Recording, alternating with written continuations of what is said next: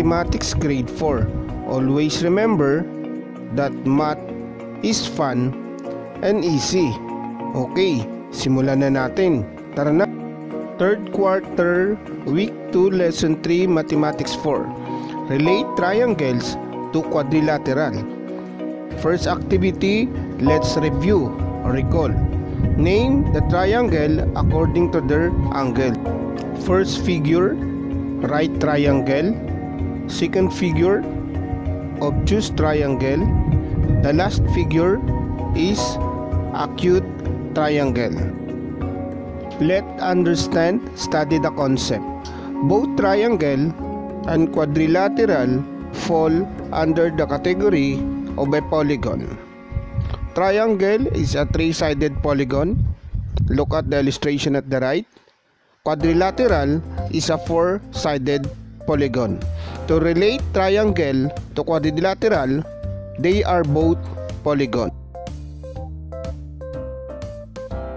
Another way to relate triangle to quadrilateral. Triangle equal to 180 degrees. Look at the illustration below. The whole triangle, the measure equal to 180 degrees. 90, right triangle, 60, and then 30 degrees. Quadrilateral equal to 360 degrees. If we are going to divide the quadrilateral into two, the both side equal to 180 degrees. To relate triangle to quadrilateral, the measurement of a triangle is half of the quadrilateral. Before we proceed to our activity, again, to relate triangle to quadrilateral, they are both polygons. The second one, the measurement of the triangle is half of the quadrilateral. Try to answer activity 1. Identify the following statement if it is true or false.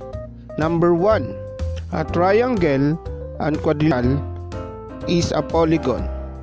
The answer is true. Number 2. A triangle and a quadrilateral has 4 equal sides. The answer is false. Number 3. A triangle and a quadrilateral measure 90 degrees. The answer is false. Number 4. The measurement of a triangle of the quadrilateral. The answer is yes. That's all for today, class. I hope you learned a lot about our topic. Thank you, grade 4. Goodbye. Keep safe, everyone.